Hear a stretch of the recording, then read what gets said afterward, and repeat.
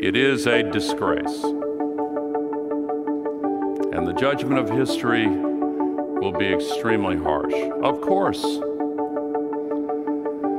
But we can't wait for history's judgment because we have urgent business before us, all of us. We climate scientists are like the physicians of the planet. The entire planet is running a fever. We've run all the tests, we know exactly what's happening. It really is, for the first time in the history of this planet, us. The impacts are already serious and they could soon become dangerous. And they disproportionately affect the poorest and most vulnerable in the world.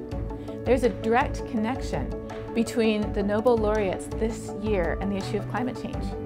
Because climate change exacerbates resource shortages, civil conflict, political strife, even war, and eventually refugee crises. And when those occur, the very first to suffer are women and children.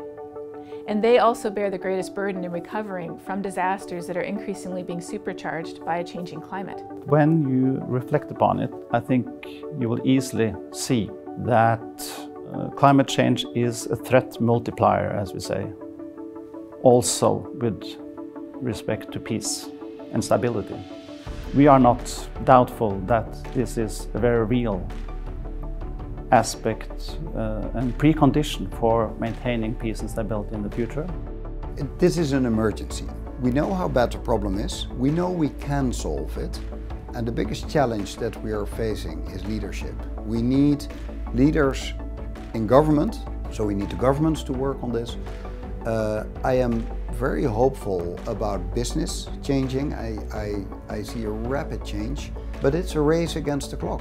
I think what we do now is that we don't set a price on the climate changes, and that is a mistake. I think we need to be a price and measuring the risk of how climate changes affect the economy.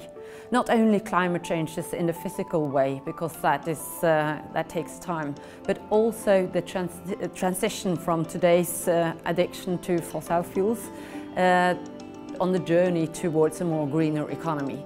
These kind of risks need to be incorporated into the models to be able to price correctly the risk we're seeing in the future. The economics are changing and the business cases are clear, and we are starting to shift money into more climate solutions. Now, is everyone doing that? No, but we've done some calculations that if every pension fund across the country stepped up like New York City has and invested 2% of their assets into climate solutions, we could solarize half of the homes in America.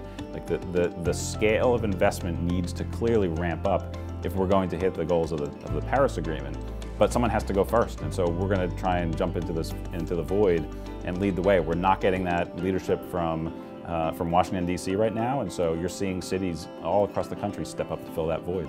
It's both a moral emergency, as Al Gore pointed out, and Nobel laureate Al Gore has really done the most to educate people about the moral responsibility we have to tackle climate change. But I think the business community has a complementary role to play, and the investor community, in helping people understand the economic opportunities and to move people away from the doom and gloom of fear of climate change and recognize the exciting hope of better health, better economic opportunities. There's more jobs in clean energy than fossil fuels in the United States.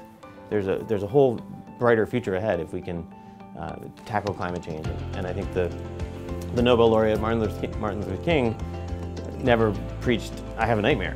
He preached, "I have a dream." And I think the movement to tackle climate change will succeed better if we adopt a more positive outlook. The solutions to climate change are very exciting in terms of better health, better economic development, better jobs.